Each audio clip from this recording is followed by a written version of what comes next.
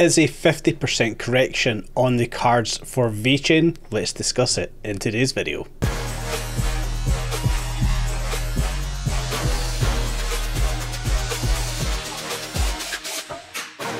What's going on, guys? Welcome back to Cheeky Crypto. I of course am JB. Today we're here to talk all things VeChain, take a look at the price action across the 1 hour, the 1 day and the 1 week timeframes, have a look what's happened, what's likely to happen next, all the usual good stuff. But before we get into that video for today, guys, you can see that like button, you can see that subscribe button and the bell. Please tap on all three. Selecting them obviously really helps the channel out, helps you know when these videos come available to you, and of course liking it, you know, it helps get these videos out to as many like-minded people in the space as possible. We really do appreciate it when you guys do that, so go ahead and tap on all three today. But let's jump down into this one and take a look at VeChain paired up with USDT. Binance is the data source for this 1 hour time frame. So it's probably been about a week since I last covered VeChain here on the main channel. So what are we looking at on the screen? Let's talk about it. Previously we obviously looked at that 5-wave move to the upside, and we were looking for this correction down to 2.1 with a possible low of 1.9 cent for VeChain, where we can see down here on the 28th of November we've seen the price drop down to 2.07 cent. Fantastic. Now, from here we have seen quite a healthy push to the upside, and we have obviously pushed up to as high as 2.33 cent.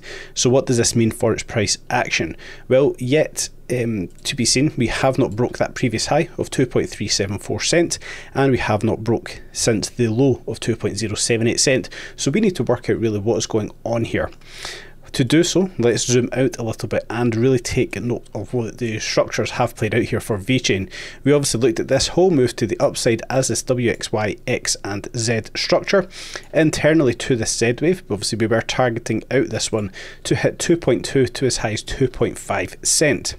So we have to know that inside of this Z wave, let's just quickly draw this one up on the chart here, on the screen here, so you guys understand what it is we're talking about. Each of these waves must be corrective waves. Now in this Z wave here, we can see we have a 5-wave move. So within this Z wave, we do have a 5-wave structure playing out like so. Now with that 5-wave move being there, it obviously cannot be in isolation, it cannot be by itself. And we obviously have a 5-wave move leading into this beforehand, which we can see happening right on down here.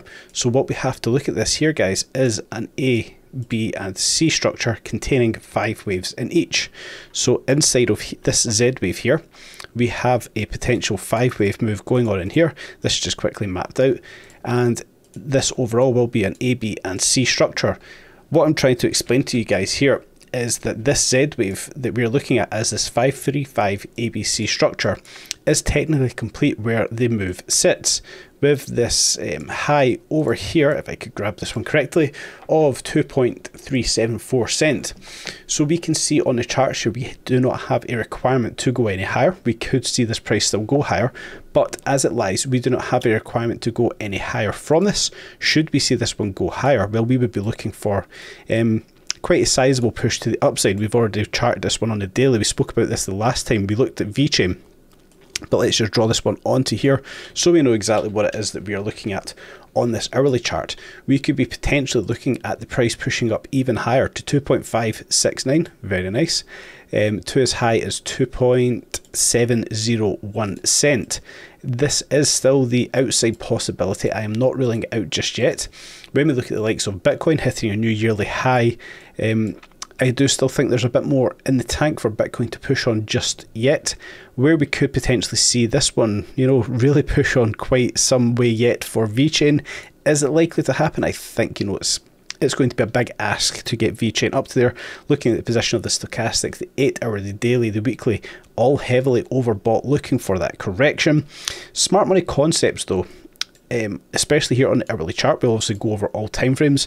We do have a strong low not expected to be broken. We do have a weak high here at 2.3 cent expected to be broke, and of course we can see the price currently coming down to test out equilibrium, finding a bit of support here. We are still trading higher than that 200 EMA in white.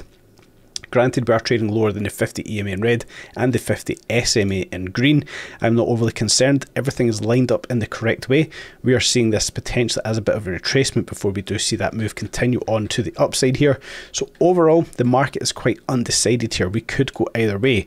We need to see a clean break of some certain areas. First of all, a clean break of the first trend line here at 2.333 cents, breaking higher than that previous high, would obviously tell us that we are in the continuation to the upside. I think this may be the case, guys. Secondly, we will look for the next break of that previous high of that fifth wave at 2.374, will give us an indication that we could be heading up towards 2.5 to 2.7 cent. However, the bearish sign, should we see that price break lower than 2.078 cent? Well, unfortunately, I think that the top is in for this push to the upside at 2.374 cent. As things sit just now, my feelings, everything that's kind of playing out here, is we have further to go still. With Bitcoin looking like it still has some more in the tank, VeChain as well, I do think still has some more in the tank. However, we have a couple of interesting things playing out here. As Festoon covered off down in Discord, for our members, we do have a potential 5-wave move to the downside here in this B wave, where we cannot have a 5-wave move. However, we could also be looking at this through two different lenses, that 5-wave move is in fact nested, and all we have simply done here is completed this B wave between that 1-to-1 to the 1.236, where we would typically tend to see that price come down to, and in this B wave we've actually completed a very successful move here. So what we'll do is leave this one on the charts, because this is the one I think is the most probable play, that we have completed this A, B and C structure and we are on that next push to the upside. Now we have to remember though, we do not have to see the price push up to 2.569, we do not have to see 2.7 cent. Our minimum expectation for this C wave move, if we could drag this one back in, would simply be 2.374, a double top scenario where we would see that previous A wave high touched on. That is all we have to do for this next move to the upside. Now, of course, I do think we have further to go there. We could look for some previous areas of support and resistance, which we will do on that daily time frame. But it's to give you an idea as to what's kind of playing out here on the hourly. So the moves playing up to this, what we will do is do a couple of checks on here, and we will take that 100% move to the upside we have seen so far, bring it down to its next point of correction down here at 2.137. Is that correct? 2.115. Where we can see we have technically hit the impulsive level at 2.305 cent, telling us that we actually may just be in a wave 4 here, or a B wave. Now what that may look like is a wave 1, wave 2, this here would have to be the wave 3, wave 4 and wave 5. This looks like the likely move that is actually playing out here. We would have to drop down to the 5-minute time frame for confirmation, but time is of the essence for this video for today. We'll maybe do a more descriptive breakdown for our members in Discord. From here, if this is the likely play, we will obviously look for that retracement down to around about the 50% level. Coming at 2.202 cent, where we could see that 200 EMA here tested out, currently sitting around about 2.197, does look to be the next likely move here. So from that breakdown to that 200 EMA, we would then expect the next push to the upside, testing out these levels, in particular that 2.374 cent. So that is the view I have here for VeChain on the 1 hour chart. I urge you to be very cautious. Of course, today is the weekly close position.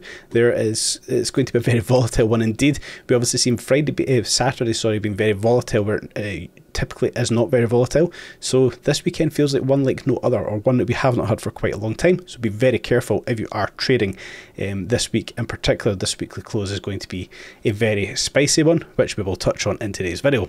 Back to the charts, and it's Binance's daily chart now, where we can see we are obviously talking about that potential A, B and C structure, 2.569 to 2.701. I do think we still have that possible move to go there. So obviously we do have to see that 2.374 level breached, minimum expectation for that C wave. So of course in that Z wave we have came up, we have entered into its typical areas, and also this bigger C wave structure, we are kind of finding resistance, although we have entered into its target area. So we can see on this daily chart we are starting to enter into the end of this move to the upside. We are meeting so many targets, so many required levels on this push up. We do still have this fair value gap sitting from all the way back in April 2023 between 2.471 and 2.577, I think is a very interesting level for that price to come up and hit. It would fill out this Z wave target area, it would fill out this C wave target area, and it would obviously fill into the lower end of the blue C wave target area. So I am keeping my eyes on 2.471 to 2.577 for VeChain on this daily chart. I think if we could see that price push up there, it's obviously a fantastic effort to get the price up to 2.57 cent. Well, from there, I think we could be looking at a bit of a correction to come for VeChain. So on the weekly chart here, we can see that we are testing some very interesting levels. We've been talking about this for quite some time. This test of 2.577, we have left this trend line on the charts, guys. I do think that is, quite an interesting level to come up and hit. We are inside of an internal sell order block here. Obviously, this goes up as high as 2.660 cent. I think from here, we could see that healthy correction to the downside. Maybe not quite testing out the 200 EMA as we previously anticipated. You can see we have been testing out that 50 EMA. This week we are currently sitting higher than the 50 EMA here.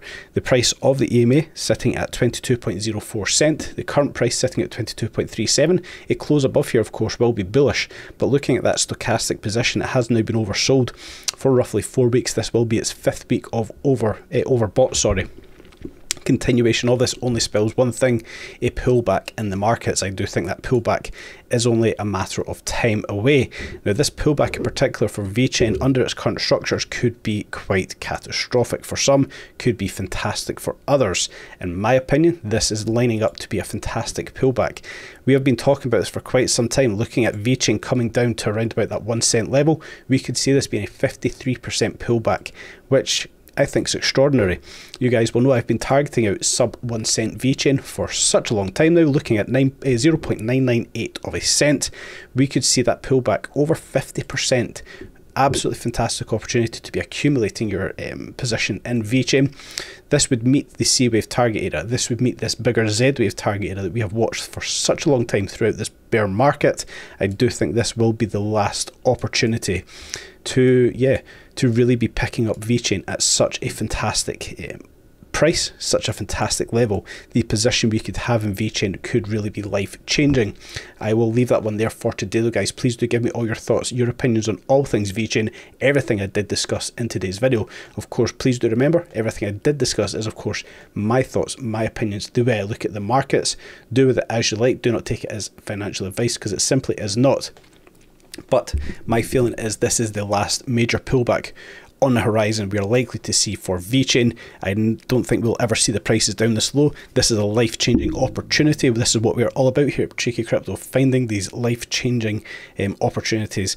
This is one of them in my opinion, but let us know your thoughts in the comments down below. Before you do leave today, guys, as always, please do like, subscribe, tap on the bell, all the usual good stuff. We appreciate it when you do that for us. It is the weekend. I do hope you've had a fantastic weekend. Enjoy the rest of your weekend, what is left of it. If you are going to trade, please do trade safely. Have a nice tight stop loss, make some great gains, stay safe in the space, and until next time, have a very nice day.